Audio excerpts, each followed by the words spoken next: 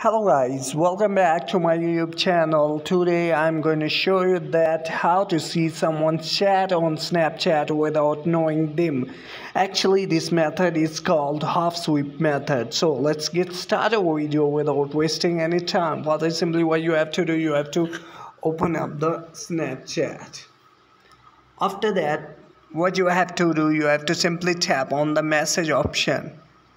Then what you have to do, you have to simply sweep at the chat of that specific person whose chat you want to see without knowing them. So simply right here I am want to see the chat of Isan without knowing him. So what I am going to do, I am simply placing the finger and right sweeping it so that I can see his chat without knowing him. So simply you can see that the chat is open, but when I will sweep it back, the person whose chat I have seen will not be notified, and in this way simply you can see the chat of any person without notifying them, and this is called as half sweep method in Snapchat.